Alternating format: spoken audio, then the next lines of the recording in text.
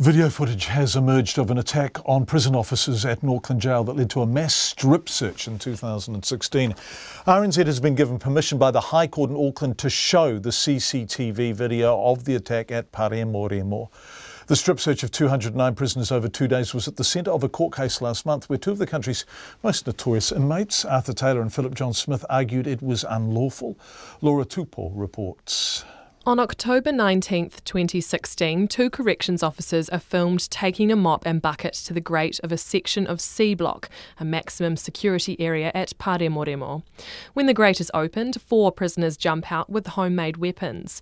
The Vice President of the Corrections Association, Paul Dennehy, describes what happens next. These prisoners had all strapped the weapons to their hands, their fists. So initially the staff thought that they were just being punched. In fact, they were being stabbed.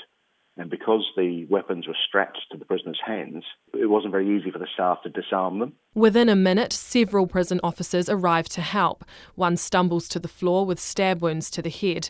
Within 2 minutes of the attack, 2 of the 4 inmates are separated, controlled and surrounded by officers.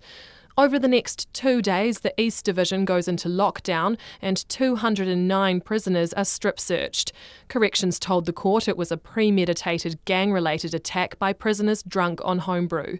It argued the strip search was justified because the gang had contacts across the prison and other inmates may also have had weapons or shanks made from prison-issued televisions.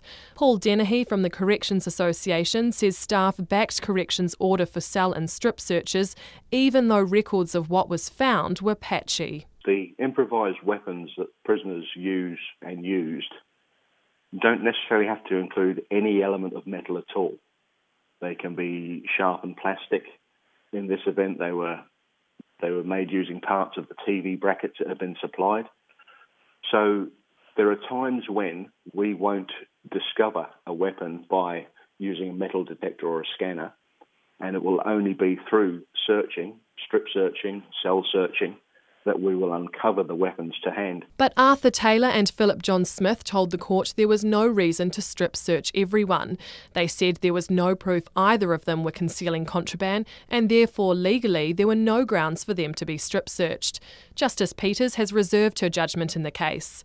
The Corrections Minister Calvin Davis won't comment on the case, but in a statement says he expects the department to manage risk but also respect prisoners' dignity. Meanwhile, RNZ understands not all the officers involved in the 2016 attack are back at work. Paul Dennehy says it's difficult for people to understand what prison staff go through every day, and he worries about the possibility of the judge finding in favour of the prisoners. The strip searching and the cell searching were a vital part of making sure that everyone's safety was completely ensured. If the ruling goes against the department, that will just lead to a more dangerous environment because prisoners will feel able to carry weapons more frequently, and that will just heighten the risk to prisoners and staff. Meanwhile, the Corrections Amendment Bill, which is at Select Committee stage, will allow for the use of imaging technology like body scanners to be used in prisons to reduce reliance on rub-down or strip searches.